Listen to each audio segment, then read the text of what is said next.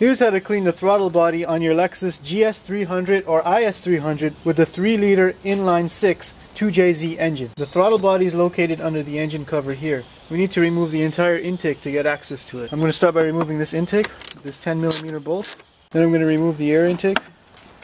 To access the air filter, I'm just going to push this door up and open, and then I can pop out the air filter like that. To get the airbox out, there is a 10mm bolt here, here, and here that needs to be removed.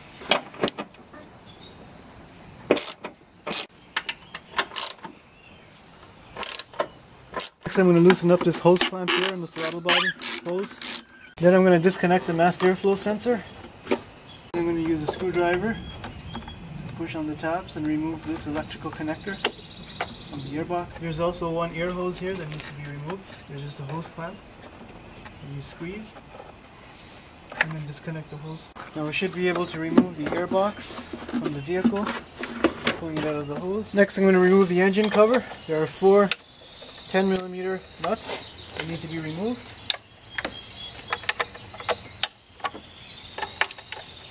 I'm going to reach in and remove the engine cover. Next I'm going to reach in here and remove this clamp that holds the PCV hose to the intake. Then remove the PCV hose from the intake.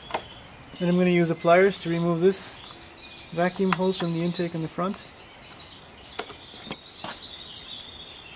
And using my 10mm socket, I'm going to loosen this hose clamp on the throttle body. And I think with that, we should be able to remove this hose from the throttle body. Just wiggling it off. Here we've got the throttle body. It's basically a butterfly valve that controls the airflow into the engine. As you can see, there's a little bit of carbon buildup around it.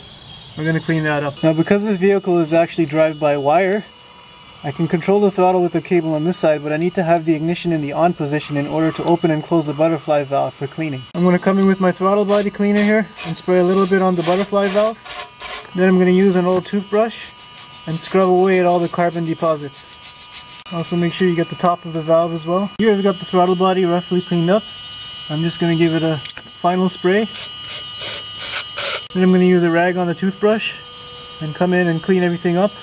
Okay, we got everything all cleaned up in the throttle body. And start putting it back together. This here is the mass airflow sensor. Sometimes they get dirty and they need to be cleaned as well. To clean the mass airflow sensor, we're going to remove these 10mm bolts here and here.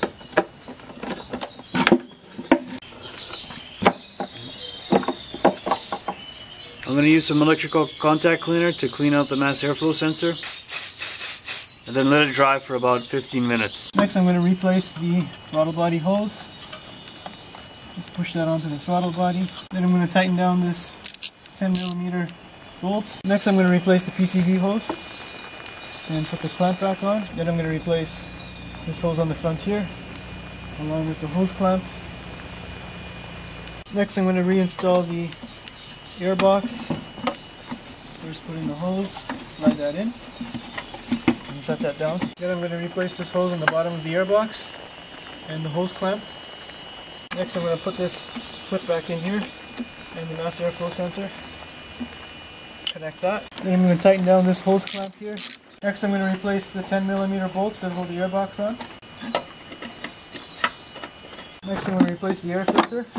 Drop that in and clip this on. Next I'm going to replace the air intake. And a 10mm bolt on the radiator. Then I'm going to replace the engine cover and these 4 10mm nuts. Next I'm going to start the car. Due to the throttle cleaner, sometimes your engine light might be on when you start the car. To reset the check engine light, I'm just going to loosen the battery terminal here. Remove this battery terminal for a couple of minutes. 5 minutes later I'm going to replace the battery terminal. Tighten that up. Finally, you're going to want to take the car for a nice long drive so it relearns your driving style.